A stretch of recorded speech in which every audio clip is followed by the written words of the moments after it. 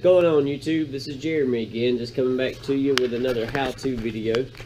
This is an experimental thing that I have come up with of my own. You know, I fix cell phones and stuff like that on the side, and anything really, but I just love tinkering with stuff. But I have always kind of wanted to have a vacuum chamber for whenever I do my cellular repair. You know, you put Loca glue on it, and it's hard to get all the air bubbles out when you do it, and then you have to cure it with a UV light.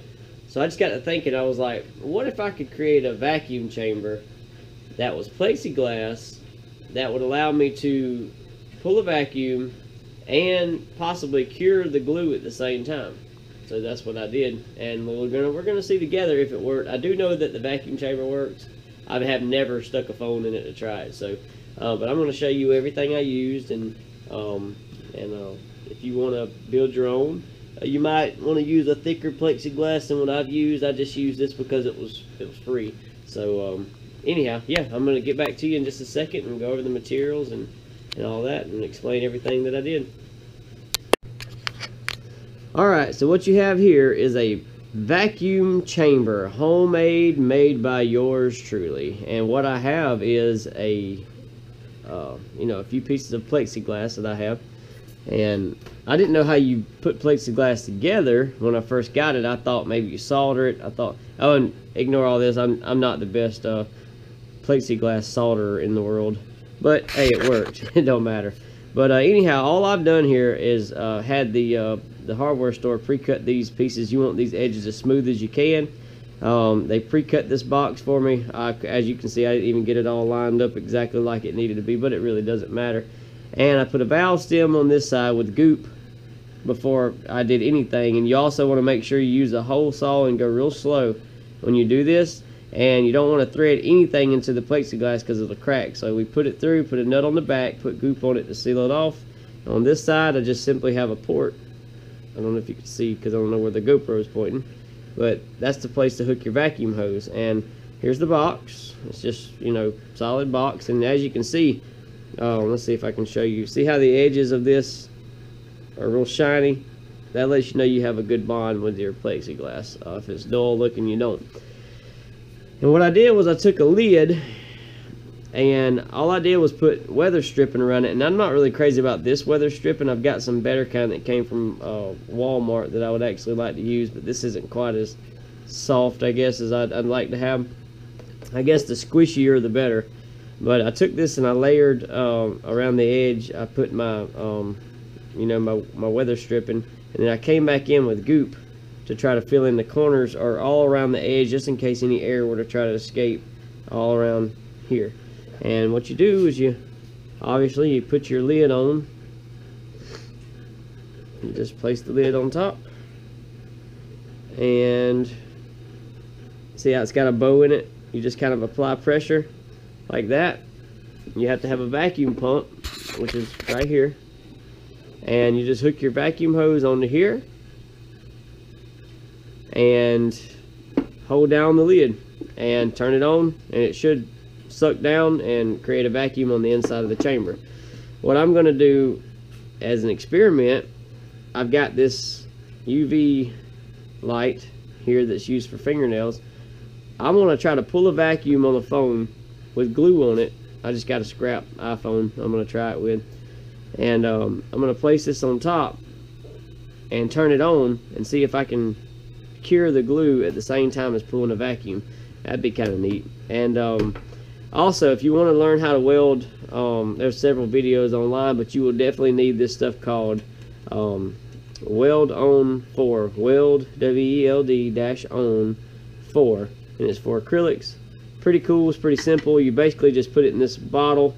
This bottle has a syringe on it. You squeeze all the air out. You turn it upside down, and that lets air suck in so it doesn't just drip on your plexiglass as you go.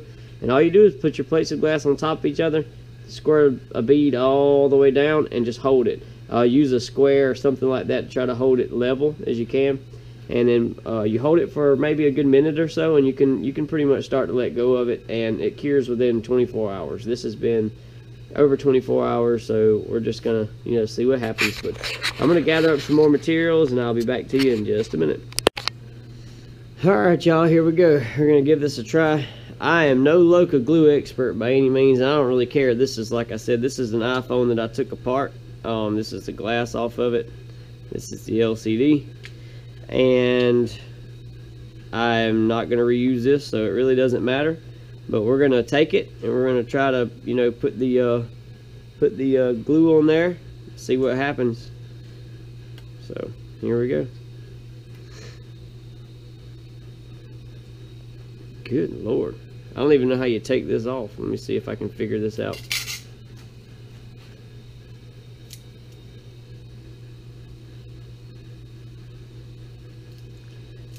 One thing I can't figure out, I've never seen a video on really how to use this stuff, but how the heck are you supposed to, you know, you take your thumb and push in there, or what are you supposed to do with this stuff?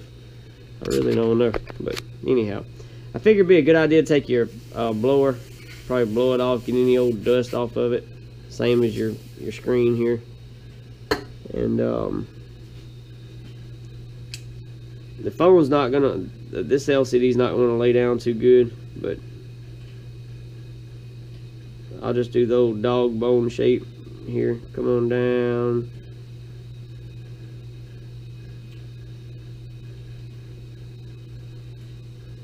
And like I said, this is just an experiment. We don't really care what we get out of this.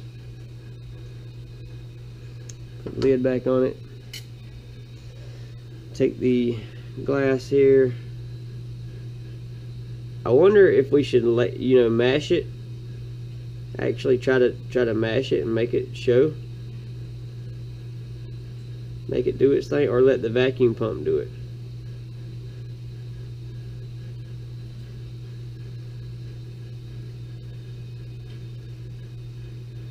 See the bubbles in there?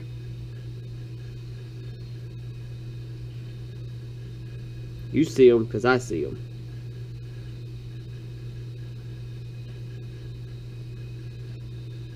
I put it on a piece of cardboard because I know it's gonna make a mess. But yeah, I thought maybe use wax paper. That'd probably be good. Here we go. We're gonna hold this lid down. We're gonna turn this vacuum on.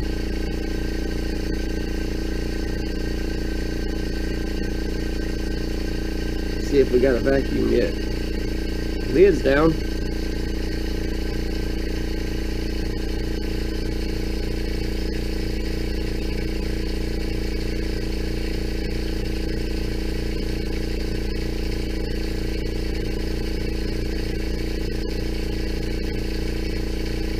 I'm not seeing anything cool happen though. Wonder if I can turn the vacuum up on this thing. Well, nope. I think what's going on is I have a leak somewhere because I hear air. I mean, I've got a vacuum, I just don't have a super strong vacuum.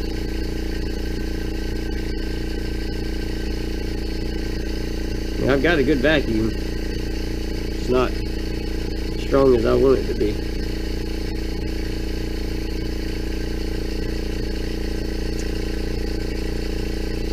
Well, golly, this is disappointing.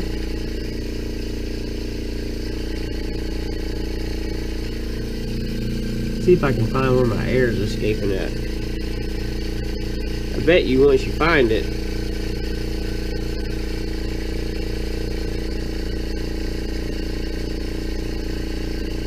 you'd know right off the bat.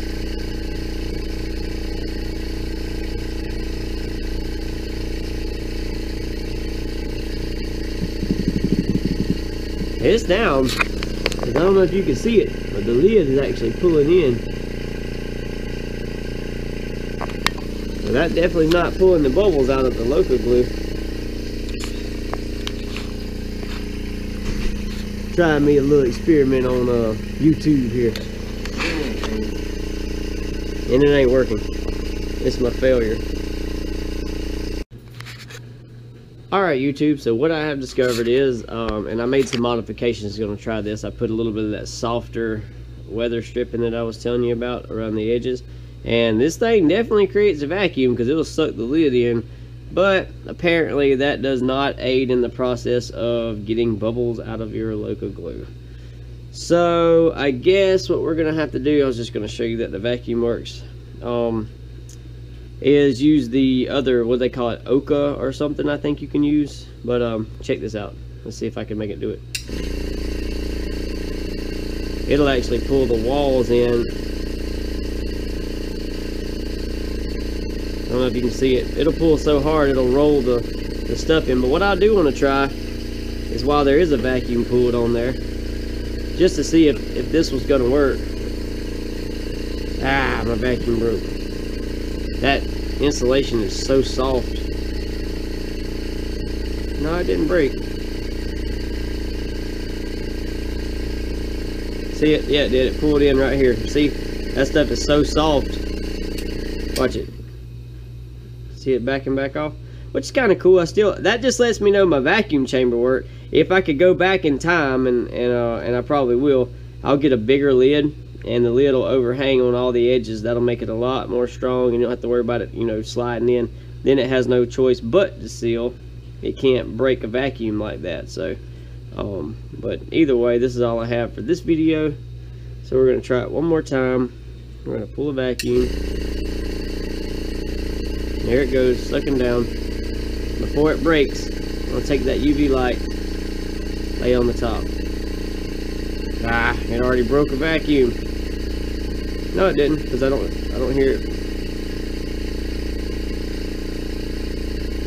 Either way, let's just give it a few seconds.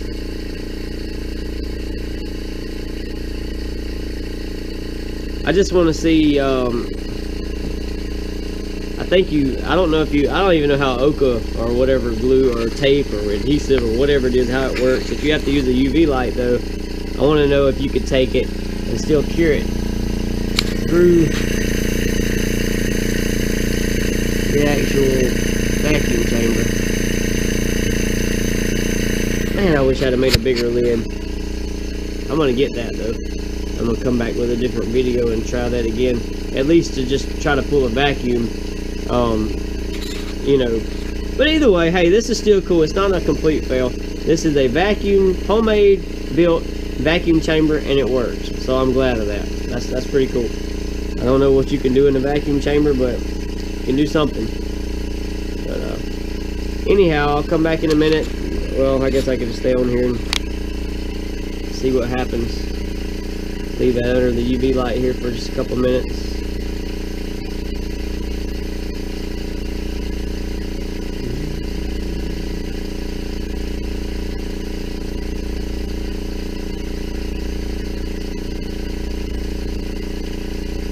I'm just curious to know if it's even curing at all through that plexiglass like that.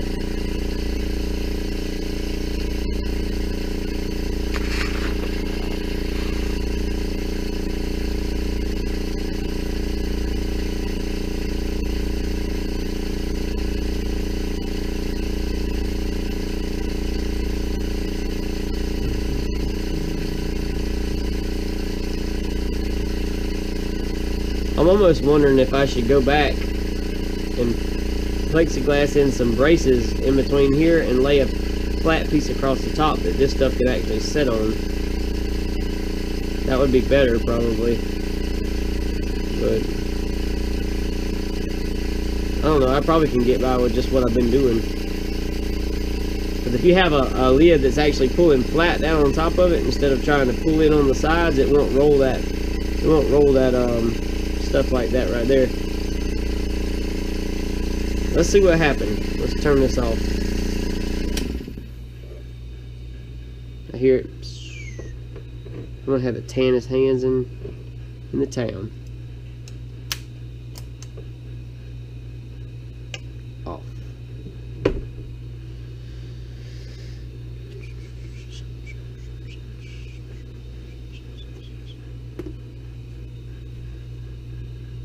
Did it cure? I wonder. I know it's real wet. Look how nasty. This stuff is so nasty. Let's see if it cured. Let's see if I can slide this assembly off. No, you cannot. See? So it's there. So that's pretty cool. I mean, not that there's nothing you could do any other normal way, but if you can figure this out, you know, in terms of creating a vacuum, and maybe if I get because let me show you something. This vacuum, I don't know if you can see the pressure gauge here. This thing pulls 30 with nothing on it. When I put my finger on it, you're talking like 60. And you hear that tight seal? Well, I'm not getting that tight seal. I'm getting, when I put the lid on, yes, I'm caving the lid in, but I'm only getting, like right now there's a vacuum pulled because it's pulling the lid in, and it's not changing much at all. See, it pulled my lid in there. So I think I just need to go back with a larger lid, because when the vacuum starts to get strong, it pulls the lid in. If there was a stronger vacuum on it, it might pull those bubbles out of that glue. I'm not sure. So, but anyhow, this has been another how-to video. Like I said, this is part 1. I'll build a bigger lid. I'll go get a bigger piece cut, and I'll try it again. And may not try this particular phone, but we may just try to, I don't know. I think I've got some spare glass at the house, and we can try it with something. So, all right. Well, till next time. See you later.